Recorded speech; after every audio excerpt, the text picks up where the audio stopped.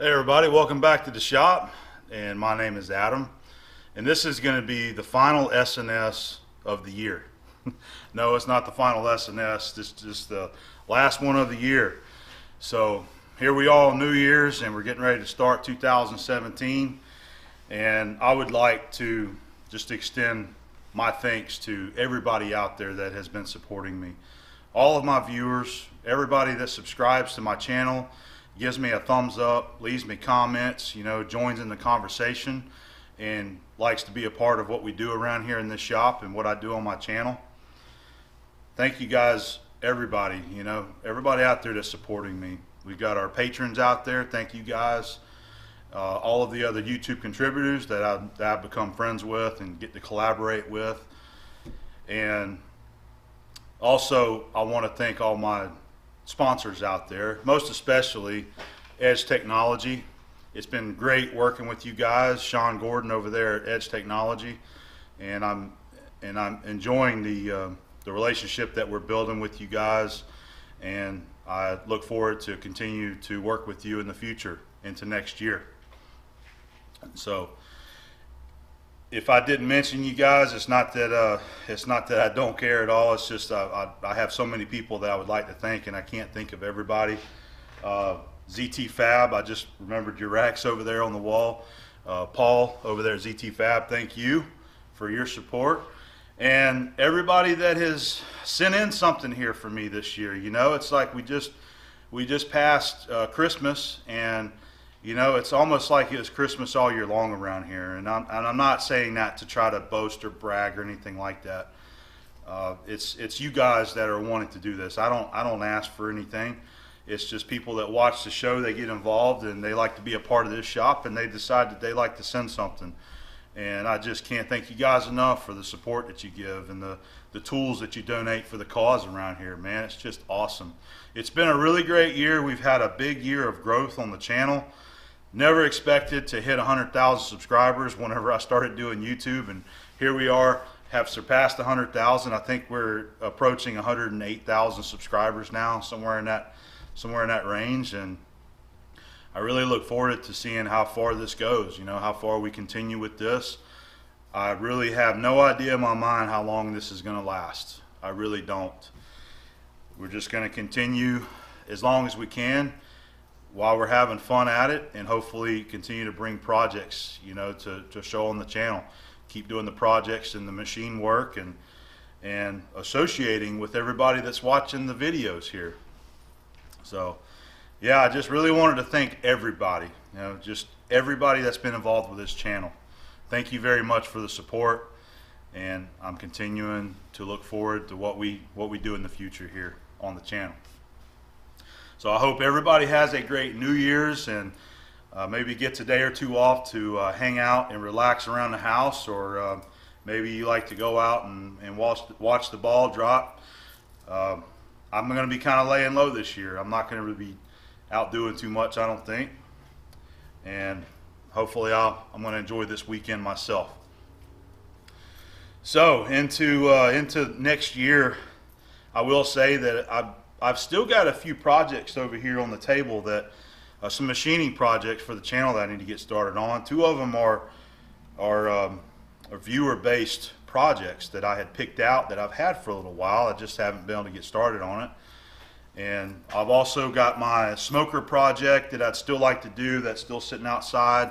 I haven't done anything with that yet because I wanted to just kind of get a game plan together and start working on it and get going. I'm also probably going to include my brother in on that build, Kevin. I asked him if he wanted to help me with that, and he said yeah, he'd like to help. And Kevin's a good welder, and he's getting really good with the metal fabrication end of the metalworking, welding and fab. So he's going to jump in and help me with that project whenever we get started. I'd like to try to plan on having that completed by spring, early summer at the latest, something like that. So that's one that's going to be coming, and you never know what's going to walk in the door. We might find something that we really want to jump on and get started. But I look forward to bringing many more projects to you to the channel right here. So as far as this video goes, I'm going to show you more of that shaft that we showed in the last episode, that 12-inch gearbox shaft. And this time we're going to get to some heavy turning. And that's one of my favorite things to capture and show on the channel right here.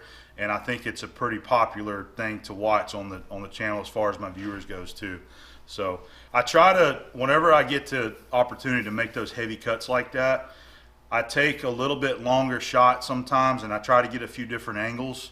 And it's something that I just really enjoy. I try to get a few different angles there and bring it to video, and I think it's fun watching it. So we're gonna have some heavy cutting this time, some more of those half-inch metal removals and fast feed rates and chip making. So get geared up and get you a drink and sit back and relax, and hopefully you'll enjoy.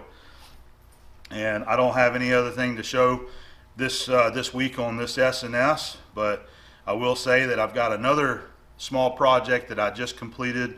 It's a project that I collaborated with John Saunders, NYC CNC, and that is going to be following this episode of SNS. So we're going to be doing some work on the taper attachment on the Monarch, so be sure to check that out. All right, well, that's going to be about it, but I do want to give you an update from something that we talked about last week, and that is the carport issue. So I told you last week that I was expecting to have the carport, and I did not get any phone calls, and they did not show up. And this week I called to try to talk to somebody, and evidently they are closed for a couple weeks during the holidays, so they won't be back in business and operate again until next week after New Year. So I'm hoping that I get a phone call from them next week, but I will be trying to get in touch with them again to try to get an answer on when they might be here. And I still am upset about that, but I'm at to the point where I've already been waiting 9 weeks for something. They said 6 to 8 weeks. It's been 9 weeks. And that's what was getting me upset, is the fact that there's no communication there. What I'm ranting about is customer service. Okay, if it's going to be a while to get something, I understand, but talk to your customers. Keep in touch with your customers. Don't just leave them hanging out there to dry to get upset. You know, call them and say, hey, we're running behind. It's going to be 2 more weeks before we can get you. If there's a problem, if the weather holds us back, we'll give you another call and let you know. So that's something that this company doesn't do. Apparently they don't do, but I'm going to wait it out and hopefully get my carport. And I checked around town. All the guys here in town rep the same company, so there's no point in going somewhere else. I had a couple of guys say, why don't you just build one out there? Why don't you just do it yourself? I'm not looking to build one myself. I don't have the time for it, and I don't want a permanent structure there. I have other plans to do back here in the yard and on this area here, and that is going to be a temporary carport. It's not going to stay there forever, so that's why I'm going with one of these inexpensive carports. So I wanted to kind of mention that. I don't want to go to somebody else because there's no need. I talked to one other guy, and he's got another company he uses that he highly recommends, but he says they are 10 to 12 weeks out. So I don't want to keep waiting around, so I'm going to just try to be patient and wait for them to contact me, and hopefully in a week or two I'll have my carport here, and I'll let you guys know when it comes. So all right, that's enough for the rant for this week. So I hope you guys have a very happy new year and enjoy SNS, and we'll see you next week. All right, we got the shaft flipped around, so we'll go ahead and get this indicated in.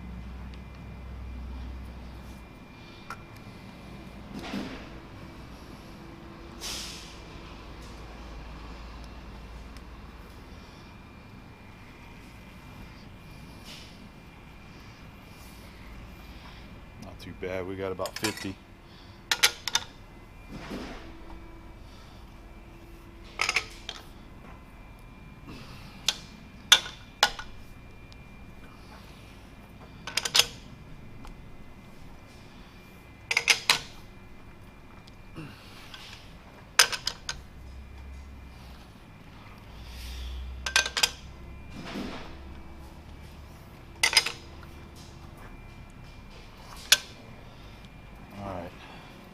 About 10, 11, 12.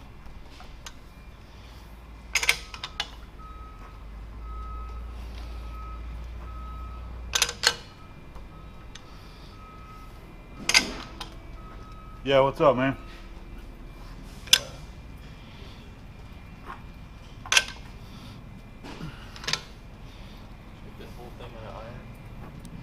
Yeah. Yeah, we'll just make it all out of some cast iron. Okay. Mm-hmm.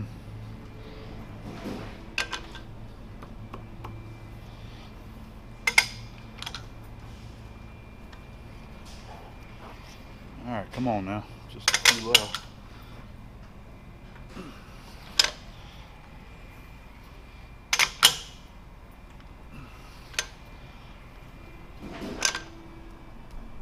This is like about 2 thou.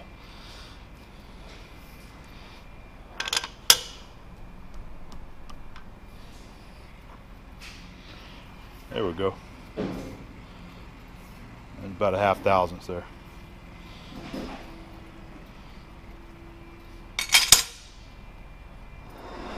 We're gonna give our first heavy cut a try. This is a 1/2 inch on the dial or 1/4 inch per side. So you can see right there at the tool, it's fed in a 1/4 inch on that side there. And we still got it at 20 thousandths feed rate, but we may play with it and bump it up some. See what she does.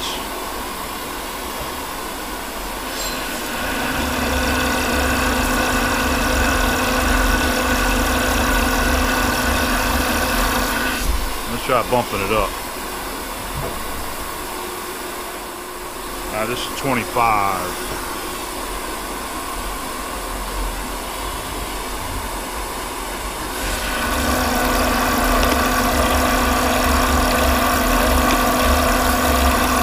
Moving some metal there.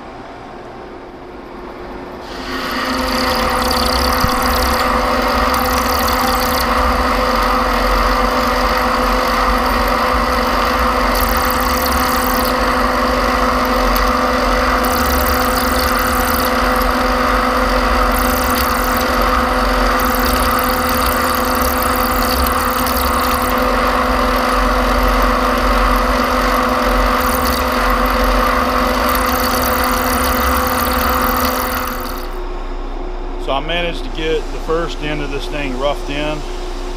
It's all these journals are within 50 to 60 thousandths of being to a finished diameter.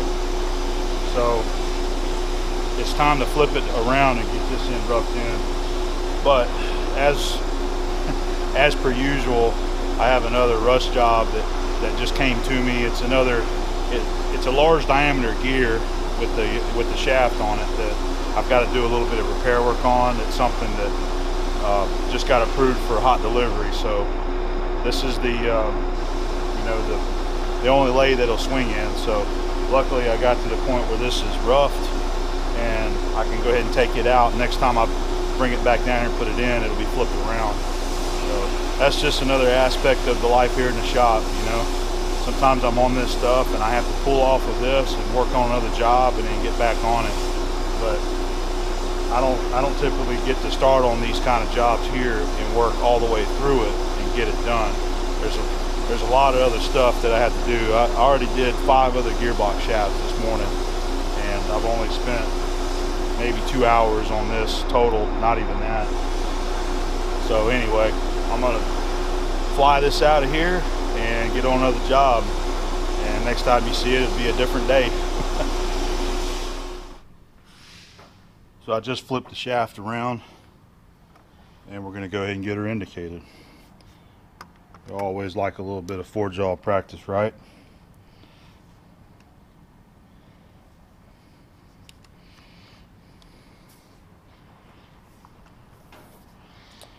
And I need to be off quite a bit. Good 1/8 of an inch. Let me check my center.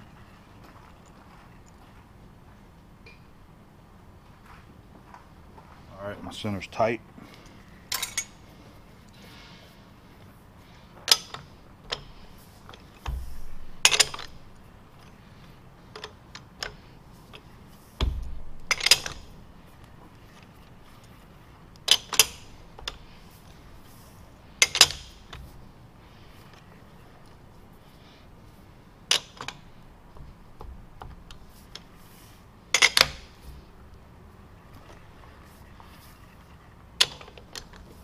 That one was already loose.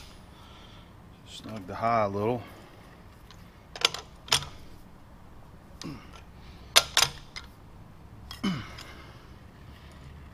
Alright, we're getting close now.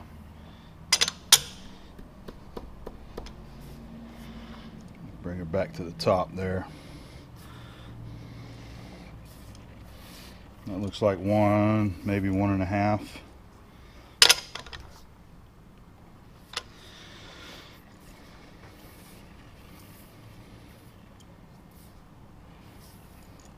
We're within 1/1000ths right there.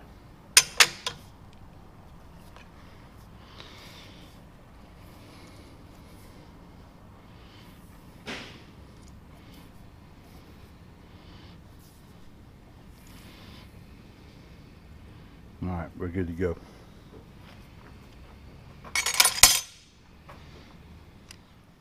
Let's go ahead and check where the steady rest was running, and also we'll check down here on the outer end where I had originally indicated, just to see what kind of run out we might be getting. So this was where the steady rest was.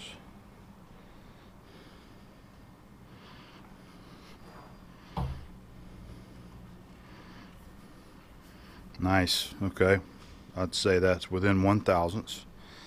All right, let's go down there and check down there.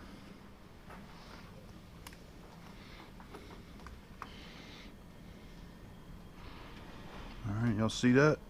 I think so.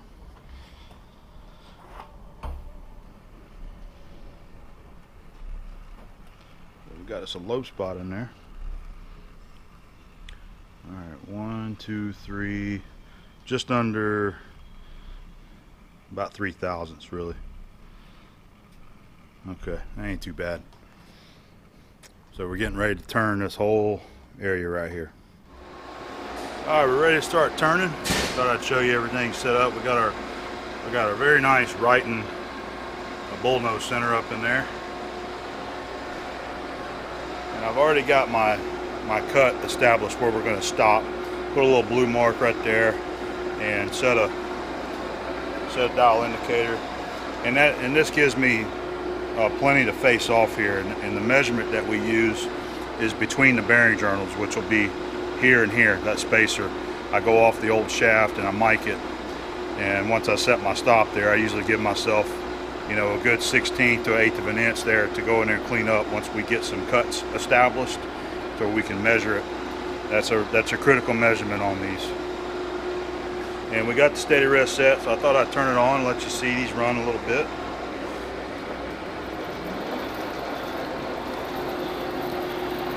And they do a pretty good job of running nice and parallel against your shaft. Yeah, they still do pretty good. There's the upper one there. American did a good job on them steady rest when they built them, man. They're nice and heavy duty.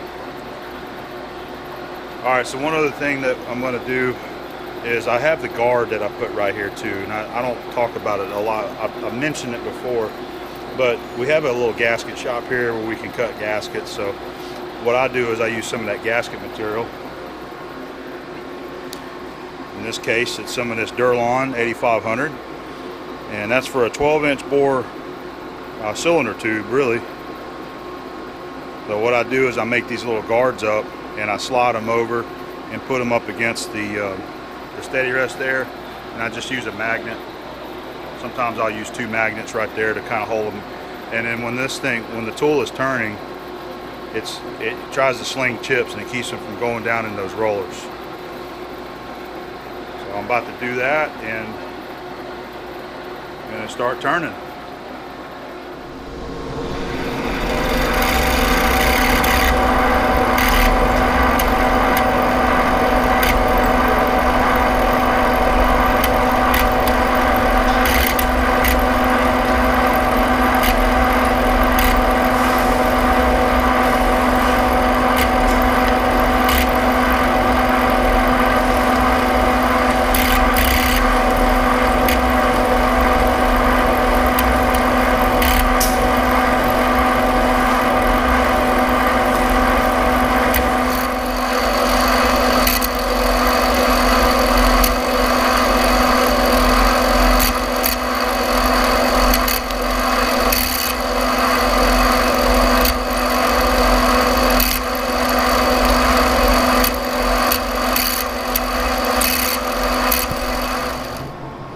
So that was 26.5 thousandths feed rate. I went 1 notch up on the tumbler. We're going to try 28.5 thou feed rate and see what it does. I'm not doing coolant right now because it's easier to see and it's not getting all over the camera.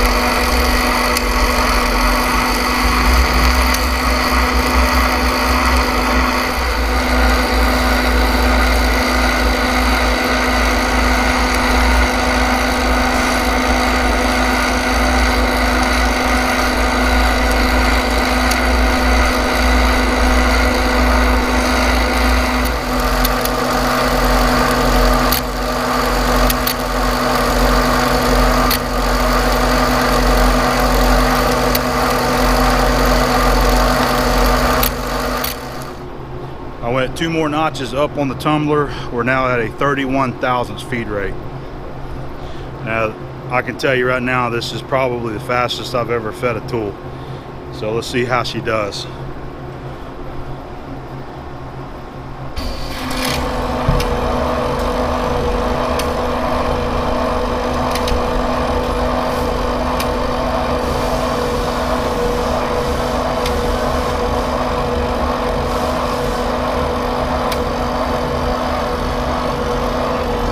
Looks like she's doing okay.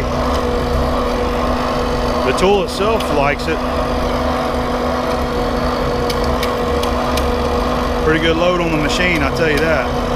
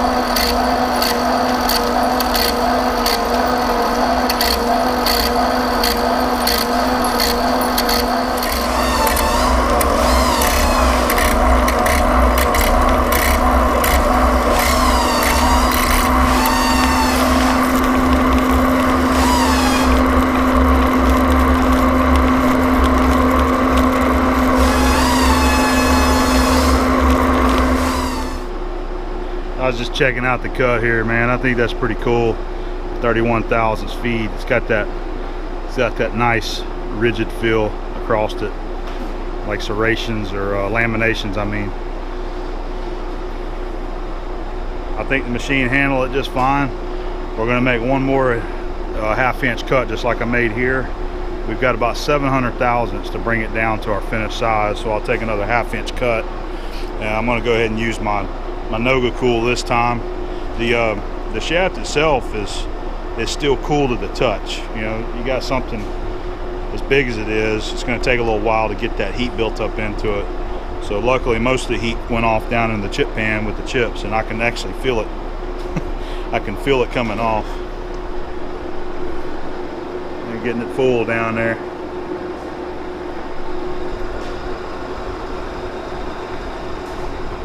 So let's go ahead and we'll get another rough cut going, and this will be probably our final big heavy cut on this shaft.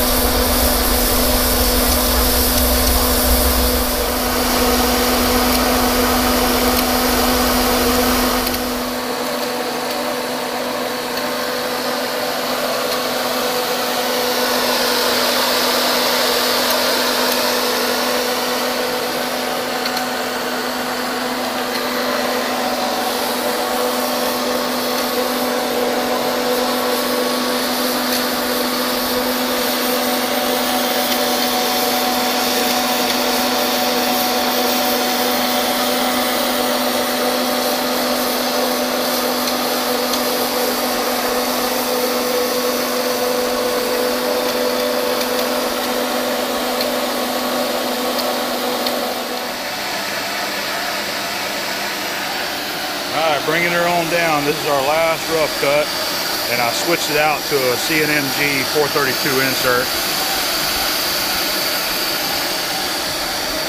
That way I can get a lot better chip formations versus the big roughing insert. So that's a 140 on the dial, so it's only a 70,000 feet cut, 25,000 feed rate.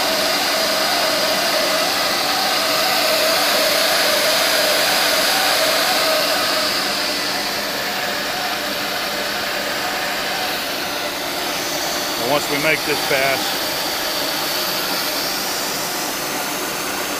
then it's a matter of getting in here and finish it.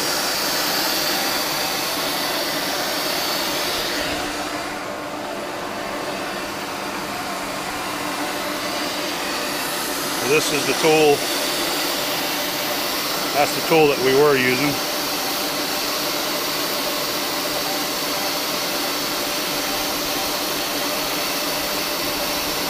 That one right there is made for moving some metal.